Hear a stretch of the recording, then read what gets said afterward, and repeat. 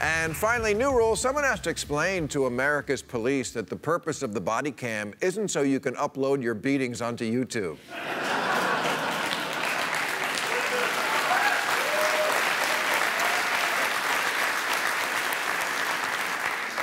When did punching someone in the head become a law enforcement technique? The cops need to make up their minds. They do a river dance on your skull, and then when they're putting you in the car, they say, "Watch your head."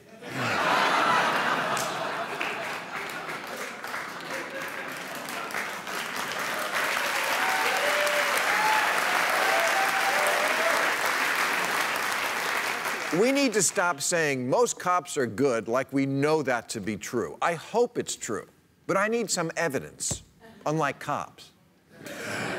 The bad ones, not the good ones. Problem is, again, we don't really know what that percentage is. That's the question I'm asking tonight. If most cops are good, why are there so many videos of them being bad?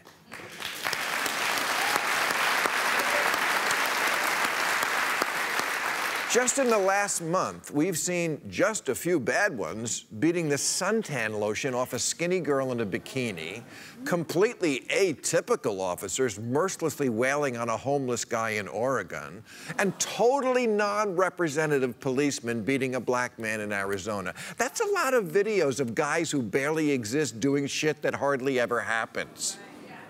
Not to mention the Milwaukee Bucks' Sterling Brown getting tased for a crime white people can't even imagine existing while black.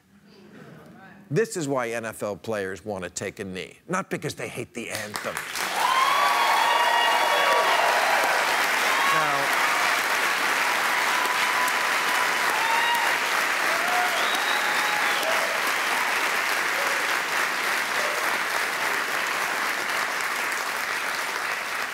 Now, in the cop's defense, the woman in New Jersey did have an open container of alcohol.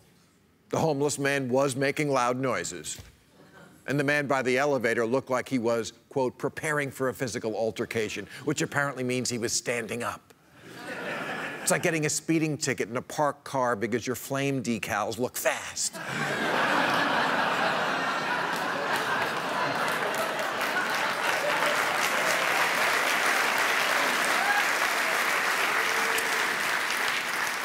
Seems to me we need a Me Too movement for the police.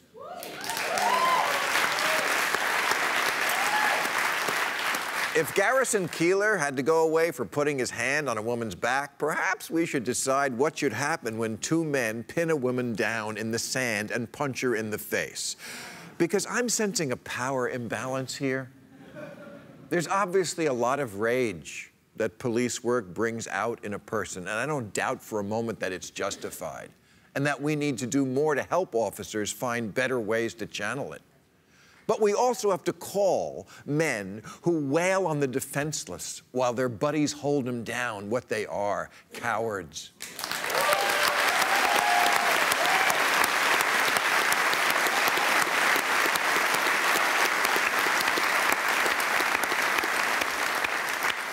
84% of cops say they've directly witnessed a fellow officer using excessive force, and 61% say they don't always report serious abuse. This thin blue line stuff has got to go away. It can't be the... It can't be the duty of every American to say something if they see something, except for the people whose job it is to do something.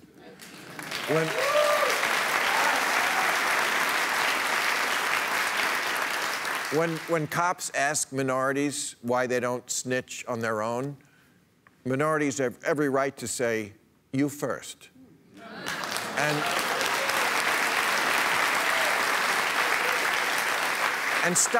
just stop defending the indefensible. They're always reviewing these videos as if they're ghost hunters looking for signs of a poltergeist. The only thing you need to review is your hiring practices. We need better psychological screening to weed out the people who become cops as payback for high school. Because that's always the real crime, isn't it?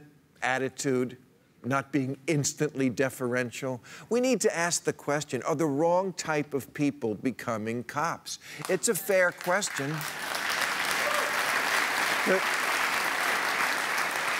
The police attract bullies like the priesthood attracts pedophiles.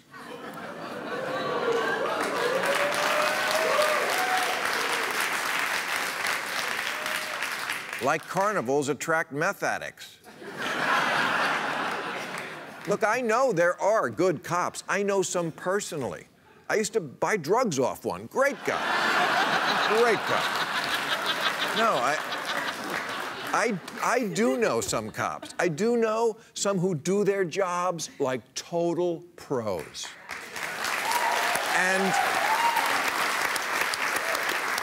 And it's true, there are no viral videos of an officer putting his life on the line every day for years.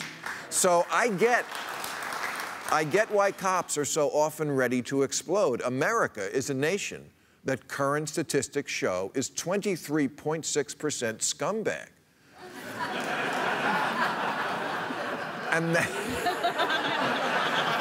And that's who cops deal with every day. Thieves, pimps, road ragers, gangbangers, people who lock their kids in cars, perverts jerking off in bookstores, Shia LaBeouf. But if you expect nice, don't be a cop.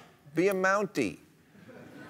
Police work, it's like proctology. Assholes come with the job. It doesn't give you the right to abuse people. Remember, you're a cop, not a flight attendant.